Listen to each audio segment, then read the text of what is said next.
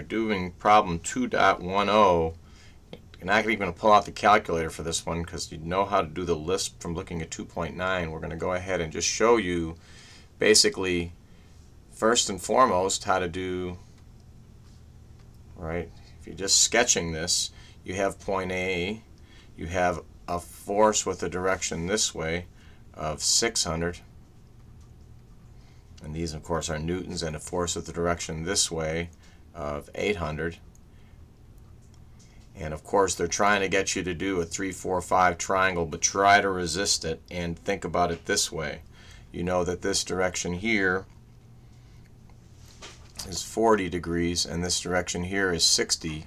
So what you have is a force, a direction, an x component, and a y component. Your force here is 600. Your direction is minus 40. And your force here is 800.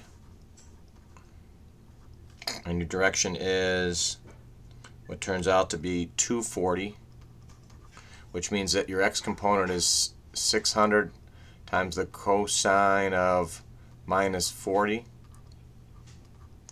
and your y component is 600 times the sine of minus 40. And in this case it is 800 times the cosine of of 240, and this guy it is 800 times the sine of 240. You just take those, calculate them, and add them up.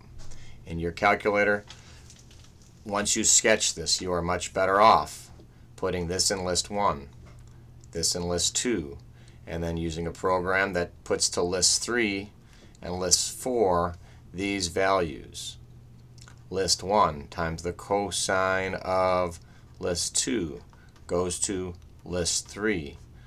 List 1 times the sine of list 2 goes to list 4. You sum list 3, it gets you your x components. You sum list 4, that gets you your y components.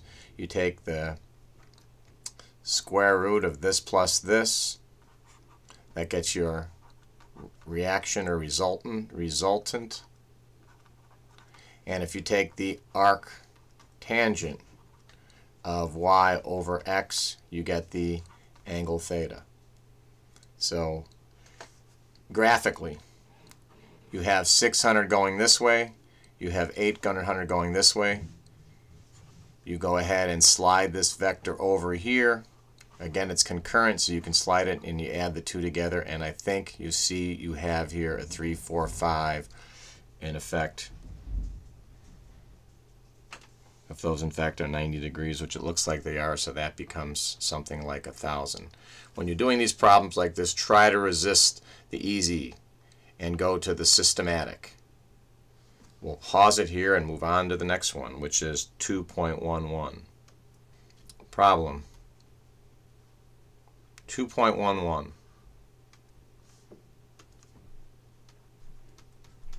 Again, learn to draft the sketch to scale. Realize the book is not to scale, but think about that point and show the forces. This way, that force down is down. Its weight, it's 200.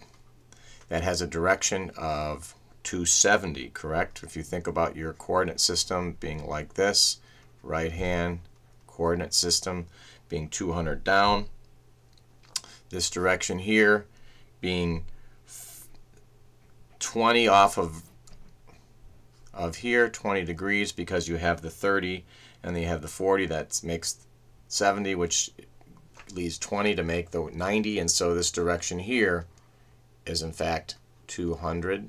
And this force here, you're going to show it in the short term like that, even though you know it goes the other way. And that direction is in fact 270 minus 30, or 240. Right? And what you know is that when you're done with it, the relationship between the sum of the forces in the y over the sum of the forces in the x should be the tangent of, in fact, 240. That's what you know. Now, this is probably best sold solve graphically. You start here, you're coming down at 200. You know it's going to end up along that line, and you have this line parallel here to do it. And so what you have is, this is one force, this is the other force, and then this is the force in the boom. All right, so there's all kinds of different ways to do these. Try to identify the fastest way to go about doing them, and then try other ways. In all reality, this is most easily solved not by thinking about the resultant, but by thinking about the sum of the forces equals 0. And so if you do it that way, you have force 1, direction 1, x and y. And so you know force 1 is going to be equal to 200. The direction is 270. You can figure out your x's and the y's. You know force 2, if we'll call that the given force, is going to be some unknown. I'm sorry, this is force 1, this is force 2. It's some unknown. We'll call that x if we would. It has a direction of 200. And you have then an equation for that. And then force 3 is the boom. It's going to be also an unknown. We'll call that unknown y.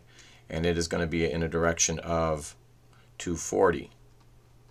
So what you have in this question is you have known, known, and what your unknowns are these two things here. So you can solve a system of equations to solve that. Much, much, much easier, much more correct in many ways to decide that this is going down there. It's eventually going to go down there along that direction. Take this vector and this vector, and you have your answer. I will put out this in a format, right? But realize that is not the preferred way to do a problem like 2.11. It is definitely doing it by graphics. Usually it's a combination thereof. Moving on to 2.12. Once again, if you have not done these problems, you might want to come to me and get another set, as I've posted them at least once before. And these are the basic cat-dog, just adding vectors tip to tail, and what that means in many different ways. And so 2.11, you're given this, pens. 2.11, you're given some basic reaction force here, some F, reaction in the wall, can only be vertical. And therefore you know that you can only take 7 newtons in any member. You want to determine the magnitudes of F1 and F2.